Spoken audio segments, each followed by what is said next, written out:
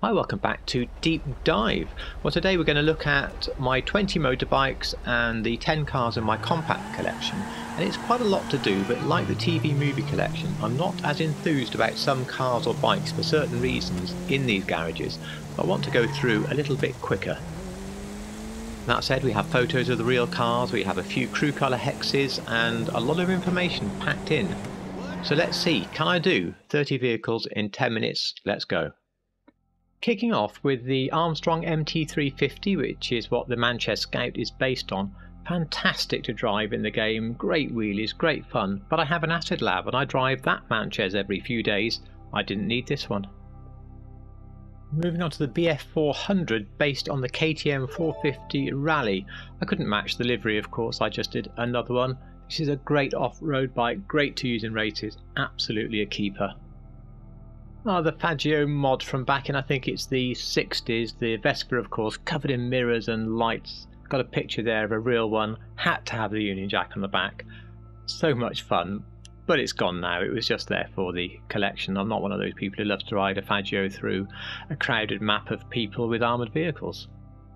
On now then to the Suzuki Hayabusa 1300R, or the Hakuchu in game.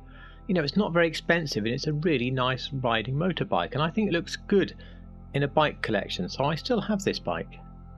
Of course, the next one, of course I have this one. This has been my favourite bike for so many years. I used to use it for each time trial. It is of course the Hakuchu Drag, based on a drag version of the Hayabusa. Not something I'll ever sell, but it did fall out of regular use for time trials when I got the electric bike, the Livewire, the Power Surge in game, just because that was easy to do time trials with. Moving on now to the Zombie Bobber based on Harley Davidson custom bobber.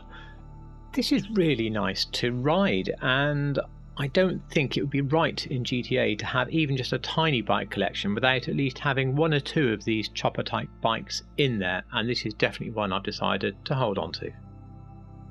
The next bike, the Hexa, is based on the WCC CFL, and again it's a very cool chopper bike. I have sold it now. It's an incredible handling bike, but it's not very fast and it's really only paint and wheels type bike anyway. This next bike is very much a display piece only, I think. The Western Zombie Chopper, which is based on XR Cycle's Hot Rod bike, looks fantastic. That's why you keep it. In the game though, it doesn't drive anything like as nice as the Zombie Bobber does, and the handling is very suspect on it. But a lot of customization for the cash. The Avarus, which is based on the T-Rex for real, albeit not having such long front forks, is easy to paint like the T-Rex, which is great, and actually it rides pretty well. And as I said, I want to have some form of chopper collection, so this one I have kept. I think the next bike only comes up in Halloween. It's a super cool John Holt skeleton bike, or the Sanctus. Now, I think there are other bike influences in there as well from a different custom bike, but whatever, it looks great. I haven't painted it in chrome because the chrome just picks up all the colours of the workshop and looks weird, so I've actually just painted it in a silver or a metal colour, I think, so it looks better for the garage tour. I got mine for free a couple of years ago and I don't think I'd be spending $2 million on it, but it is a nice to have. I am keeping it. I found a video showing you what all the Ducatis in the game actually were, and I'll link it below if I can. It was the inspiration for this collection. Starting off with the Nemesis, which I think you can just pick up from the street, being the Hypermotard 950. Came out looking pretty good. That said, it doesn't make a great noise, it's merely okay to drive, and I've got rid of it. Although I've put 1048 for this next one, I think I must have meant 1098. The picture of the bike I wanted has now gone from the internet, so I found something similar. Anyway, we all love the Batty 801, fantastic riding motorbike. I bought it early on to do time trials, so this one is fully upgraded. I've got no intention of getting rid of it. And nor will I get rid of the next one, the Diabolus Custom based on the DFL Dragster. What a cool looking bike that is in real life, and how cool and really detailed and close it's come out in the game. I think it's well worth I think it's about $250,000 upgrade price, and definitely something I am holding on to. I bought or stole a standard Batty 801 just for this collection. It's the 848 Evo Corsa. I think it looks really good. It looks great sitting there, but at the end of the day I have a different 801, the RR, so I got rid of that one. Now the next bike's a good $250,000. I do think it's worth it. It drives very well. It's a really good sort of scramble type bike, and it has a lot of customization, so if you have the collection to support this bike you may well want it. It is discontinued, but when it pops back it would be worth grabbing. I've restricted myself to just 10 bikes in the clubhouse, plus odd ones like the Shotaro in the movie collection, so I ultimately had no room, and that's why it's gone. A similar story with this next bike, the Ruffian.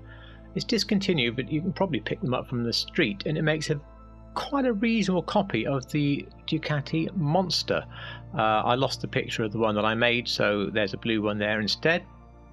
And yes, if you have the collection that supports this bike, then very much recommend that you find one. If you can't decide how to customise your bike, the next one is perfect because its performance parts and wheels is all you can do. It comes with a carbon body which looks fairly matte, so I decided to make mine the $11.99 Pagnale R Superleggera, which is actually an invite only to purchase, very limited edition of the bike. But in the game it's just an okay bike. It's not particularly fast, it handles okay, and at least it's still available for your Ducati collection. Moving on now then to the Vortex. It's based on the Hertrap Racing Pagnale Street Fighter. Street Fighter type bikes to me look pretty cool, and if you look you can make quite a good copy of this bike. It holds a special place in my heart because I started the game with the Criminal Enterprise pack which included this.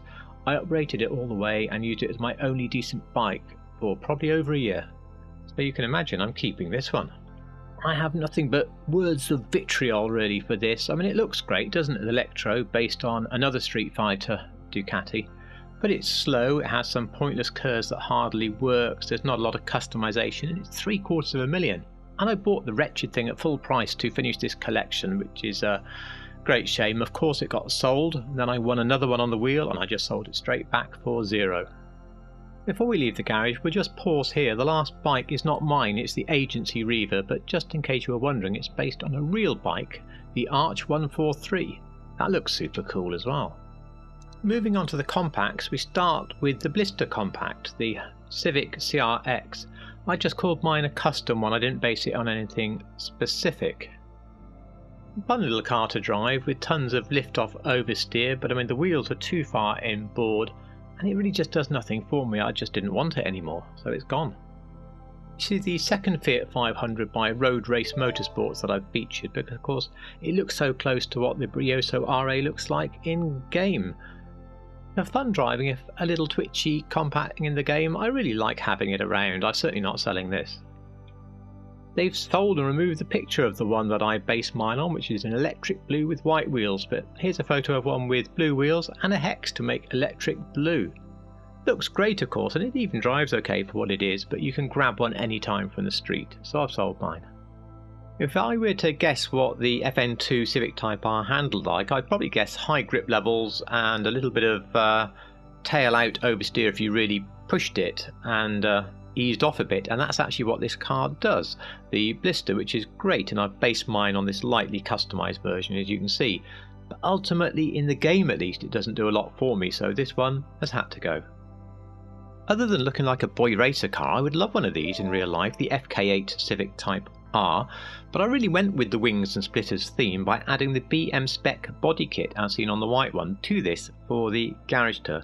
I don't drive it a lot in the game because there's a lot of front wheel spinning, but it is a great platform for so many things. I just put John Cena's car on it on a recent display. I did that pace car which I think came out really well, so absolutely something I want to own in the game, but I want to drive it in real life more than the game.